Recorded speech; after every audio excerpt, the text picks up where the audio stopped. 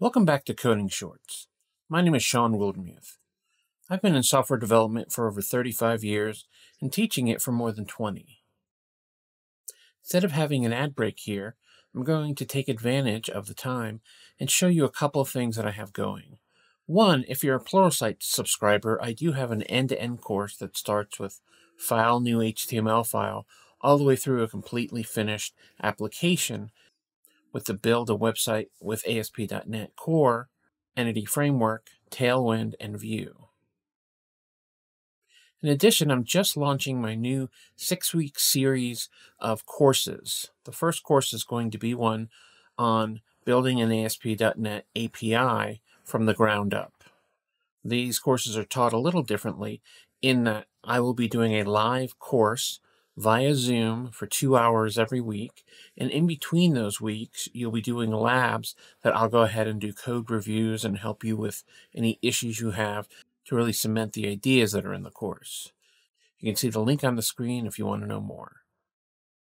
So today, I'm going to be talking about something that was introduced in Entity Framework 7. What we haven't had a great solution for, and we were usually dropping down into SQL to do, was doing the idea of bulk updates. Doing bulk updates to tables usually involved having to either pull in a ton of records into memory, making the change and saving them, or using some other facilities for doing mass updates. In Entity Framework 7 and beyond, we have a new facility for doing that. Let me show you how it works.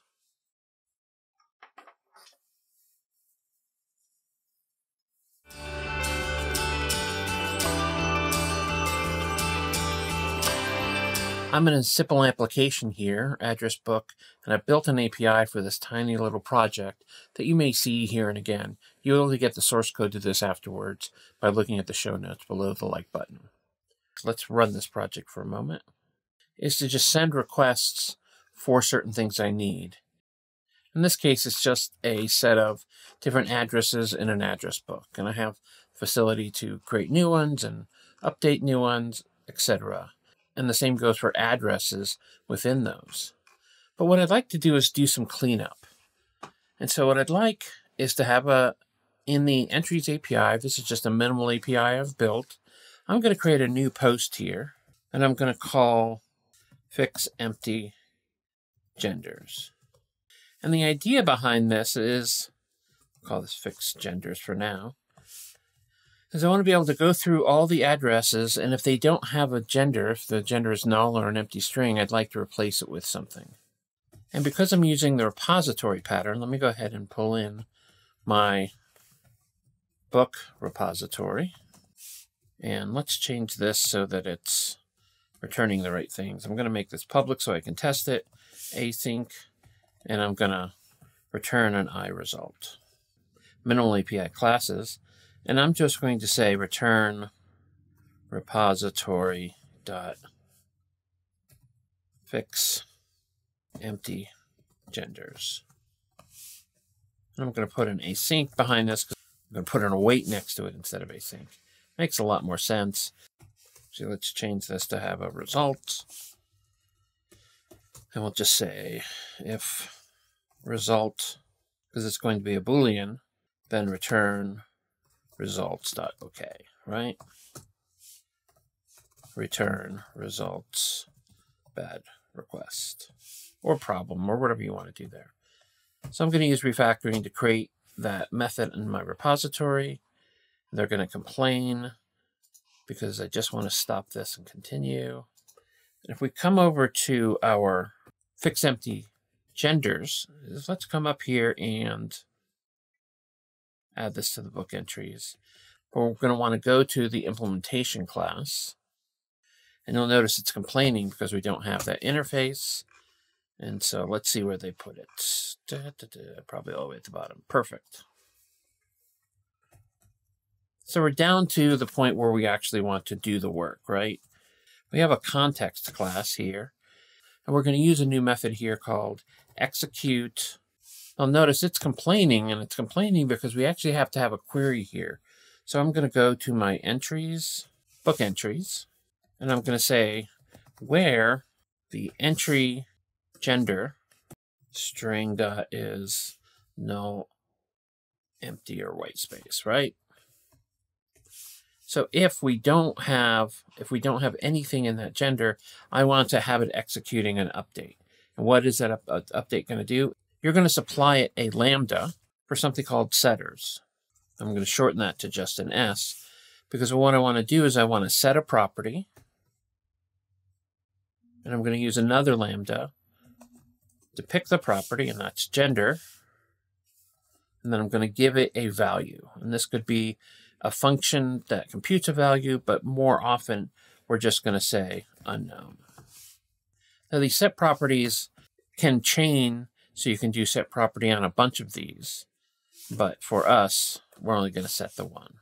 Let's go ahead and make this async, like we know we need it.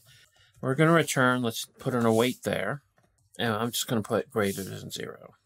And because we want async, I always forget to put the async there.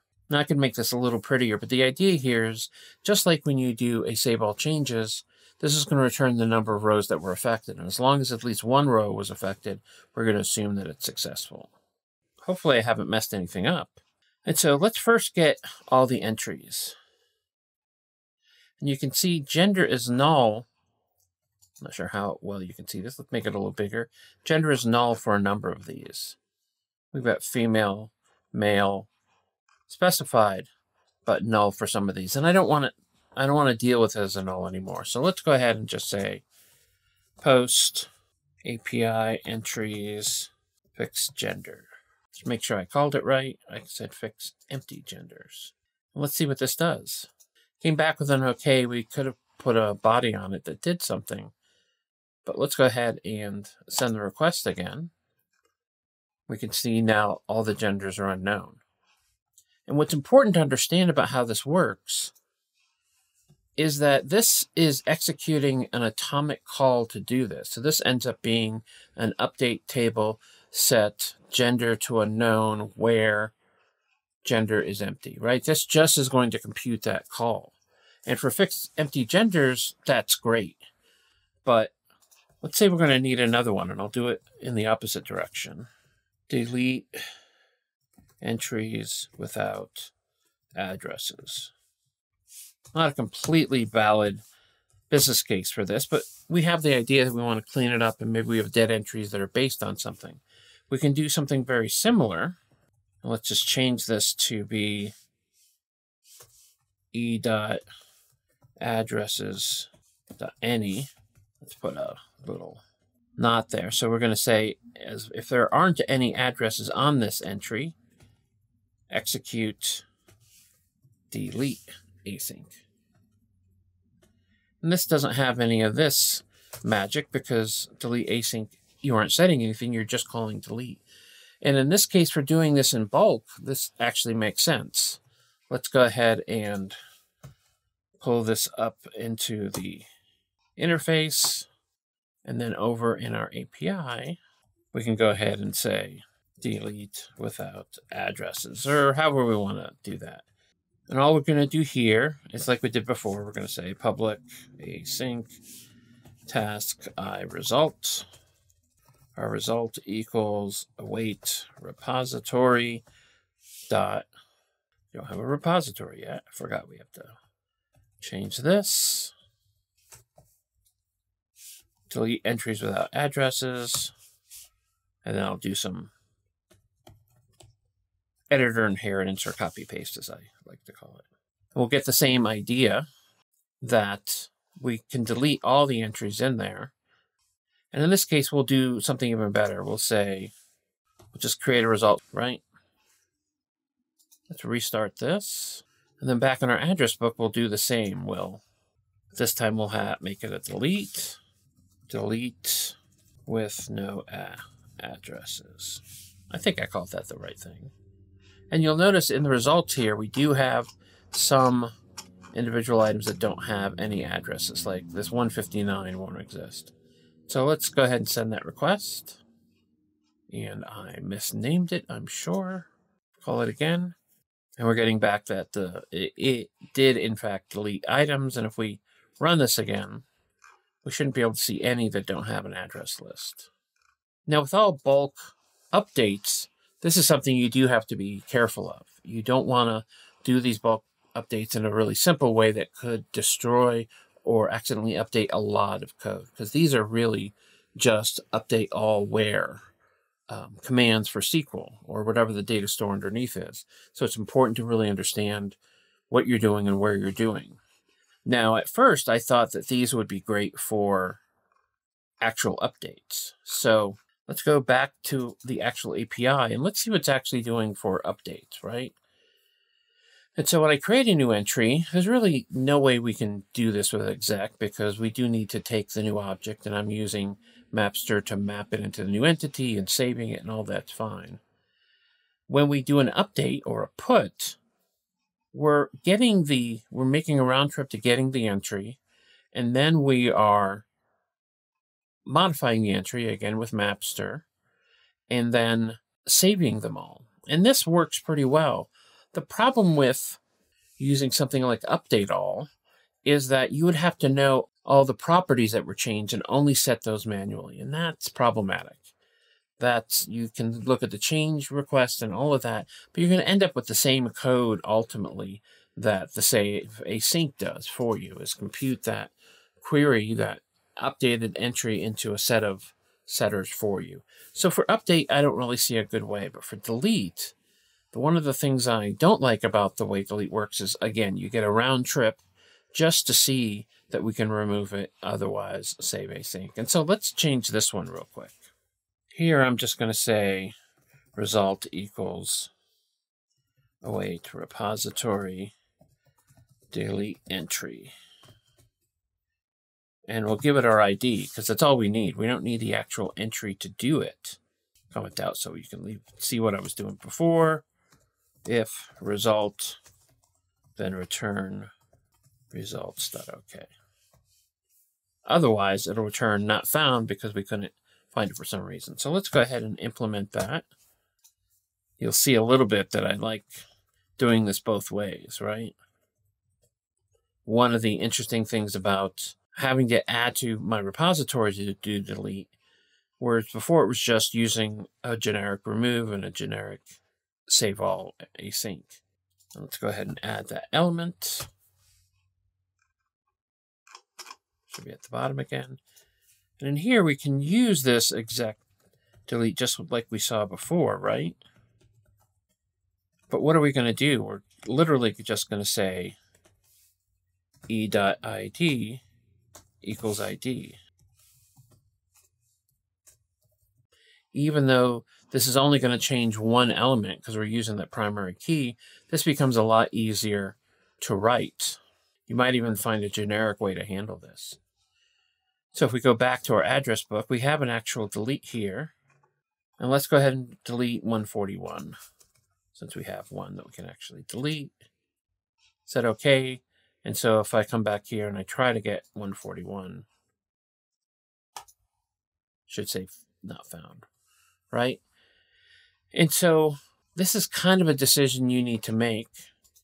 And that is creating a single one of these, or maybe there's a way to do this generically to where you can delete entries so that your repository has to have deletes on each one of them.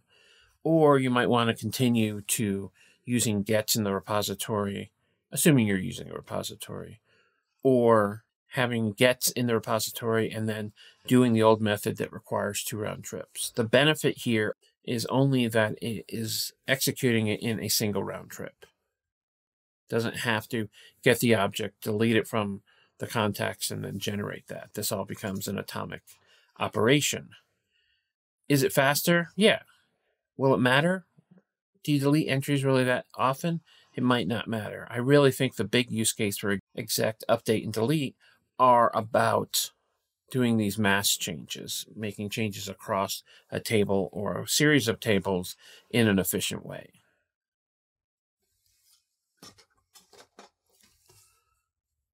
So as I've continued to talk about Entity Framework and some of the changes, I got sort of stuck into the space where Entity Framework was sort of so solid that I wasn't really moving with or keeping up with the EF changes. You know, I'm no Julie Lerman who keeps up with it all in the minutia. She knows all things Entity Framework.